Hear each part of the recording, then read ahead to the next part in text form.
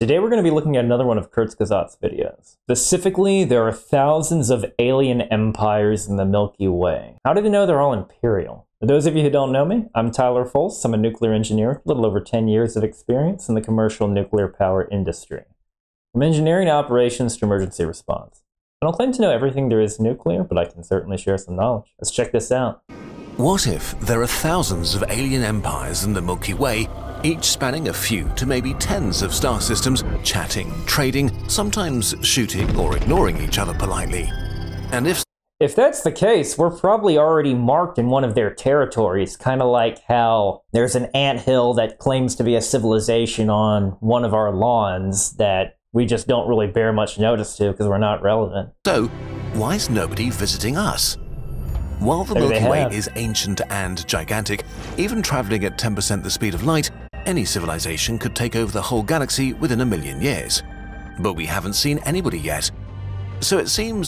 I guess 1 million years isn't that long considering how old the Milky Way is, considering it's multiple billions of years that somebody might have figured it out by now. We're alone in the Milky Way. But this idea is built on a lot of assumptions. Usually, when scientists speculate where all the alien civilizations are, they assume technology will progress to a point where colonizing all of space becomes kind of easy. But what if we're thinking about this the wrong way? What if the universe is full of life, but no matter how technologically advanced you are, space is never easy? What if aliens... I mean, easy's relative, but it could just take longer than we thought. ...slowly crawl through space, expanding like humans did over the ocean? Let's look at the only data point we have, ourselves. I mean, that's slow, but not that slow considering it just took a few centuries when you got millions of years to work with. That would actually be an argument in favor of space being relatively straightforward. The available real estate in the galaxy. Oceania is a region with tens of thousands of islands scattered across millions of square kilometers, separated by an unforgiving, deadly sea. Kind of like a galaxy. Some 5,000 years ago, the first people set out to colonize Oceania. Especially the Polynesians achieved mind-blowing feats. Without any modern technology, they set out into the vast nothingness, hoping to find a new island to claim, or, like, die, far from home. But most of the Pacific Islands are merely a few wet rocks or corals, maybe some palm trees, and if you're lucky, birds making a pit stop. Others with more vegetation are often hostile, lacking the resources to really sustain a lot of people, and remain uninhabited even today. Okay, I can see the parallels between a lot of planets being barren worlds that can't support life. Alright, I'm with you. And then there are the good islands. The Polynesians colonized them, spreading their culture and society to dozens of remote islands of all sizes. Some united in kingdoms spanning many islands, others were independent, many home to competing and belligerent tribes. And although thousands of kilometers apart, even the most remote islands were connected with at least some trade and exchange. A microcosm of humanity. But it didn't always work out. The extremely isolated Pitcairn Islands were settled for hundreds of years and relied on trade with each other and bigger islands hundreds of kilometers away. And then the local population vanished. We don't know why. Maybe because the island... Long supply lines are a pain. ...did the human thing and ravaged the natural resources until they became unsustainable. Maybe the decline on distant bigger islands severed important connections. We only know their culture declined and they left or died out. What if space is an ocean to us? A hostile place that's hard to conquer? Would alien civilizations spread like the Polynesians? The universe is kind of a horrible place. Wow, that's negative. The Milky Way has around 200 billion star systems, and it seems that almost all of them have planets. Estimates vary, but there may be some 300 million to tens of billions of rocky Earth-like planets in the habitable zone around a star where water can be liquid. Amazing. Except that most of them are terrible.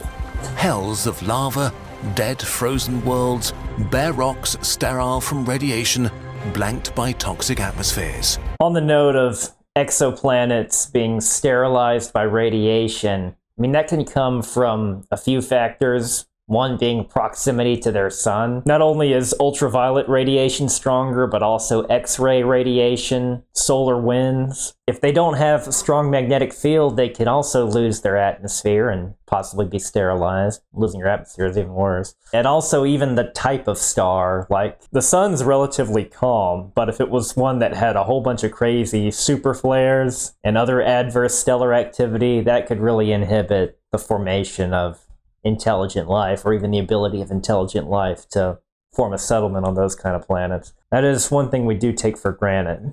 It's easy to forget, but Venus and Mars are Earth-like too. Yep. Mars is the next human frontier and fairly exciting. But Mars dust is poison, and deadly radiation and low gravity will make you sick. The radiation problem, lack of magnetic field, so most Martian colonies will be better off being built underground, so you wouldn't even be able to see the red surface. And any ventures up to the surface would have to be heavily controlled, just like entering any radiological controlled area. It would be monitored, kind of like going into the Chernobyl exclusion zone. Except this is way, way more hazardous than the Chernobyl exclusion zone was, even right after the accident. Mars is the worst. Except Venus is even worse, crushing you to death, burning and dissolving you in acid. I was gonna say Venus, you would not last long on the surface. The pressure is just way too high. You'd be better off making living on like an airship, or maybe in a cloud city type settlement that you'd see in Star Wars in the upper atmosphere, but that has its own set of challenges. If humanity was really motivated and had the resources and energy, both could be terraformed within maybe 1,000 years. We showed how in other videos. But the thing is, we already have a planet that's pretty great, so... I was saying that's not really that long on a planetary scale when you're dealing with hundreds of millions or billions of years to get the planet to do what you want it to do. Currently, humanity's motivation is not very strong. Now, let's think about this in terms of galactic expansion. That's a great quote to be taken outside of context. Motivation not very strong. If the Milky Way is like a vast ocean full of islands, most are planets like Mars and What are all Venus. these things? Barren rocks or corals where nothing grows and the elements kill you. Imagine boarding a generation ship to travel for 100 years or more, only to arrive at a new star, and then you get a Mars. Or worse, a Venus. What a letdown. I was gonna say you arrive on a generations ship and then to find out that it had already been colonized by a ship that was faster than you. I think there's a few sci-fi novels about that sort of thing. Terraforming them is such an intense investment in terms of resources to make it worth spending the time to travel to the stars for bad planets. Maybe the simple reason we don't see galaxy-spanning civilizations is that the economics just don't add up for almost all of the star systems out there. But wait, you might say it's actually easy. A high-tech race with unlimited resources could automate this process, sending thinking machines that report back every few thousand years with new planets ready for fresh settlers, or automated ships with embryos. Now that's one way to do it, just to send drones out there rather than having to send, and not sending people out there until everything's pretty much ready. Probably one of the reasons why we haven't sent anyone to the Martian surface yet, because we're just might be better off just building a habitat on Mars remotely with drones and then sending people there after it's all more or less built. But if it were that easy, someone would have done it by now. So either we are really alone, or it's not easy. Or we're just the first civilization that's gonna do this. I mean, we're gonna be the ancient precursor civilization billions of years from now. Interesting. Thinking about alien civilizations, you need to make loads of assumptions. And for this video, we're assuming that space is hard even for high-tech civilizations that have broken free from the limitations we have today. Now, things are getting exciting. Need to get a little bit more specific on those limitations, because if you break so many of them, then, well, nothing's going to be easy, or nothing's going to be hard. It's kind of like turning all the cheat codes on. So what if alien civilizations actually ignore the bad islands and just pick the very best? Stringing together island empires like the Polynesians. Thousands of galactic empires. Every star like the moves in font. its own orbit through the galaxy, and most stellar neighborhoods are only temporary. At any given time, in some regions there will be more good islands than in others, while simply because of bad luck, other regions will be pretty isolated. Earth might currently be in one of these backwaters, surrounded by really bad islands for dozens of light years in all directions. We may be Pitcairn Island, so isolated that nobody knows we're here or cares to establish a colony so remote. But elsewhere in the Milky Way, good islands may be more common. I'm still wondering if we're maybe just insignificant enough and we're already claimed in some interstellar empire's territory, but they just don't really notice. Kind of like how in a lot of terrestrial empires on Earth, you see various isolated tribes are within an empire's borders. There it would be relatively easy for a high-tech civilization to jump from one good star system to the next, creating connected empires. Sure. Strings of worlds with all the adventure and challenges of expansion, even to really good planets. Do they Alien need mushrooms? to animate dead worlds with oceans?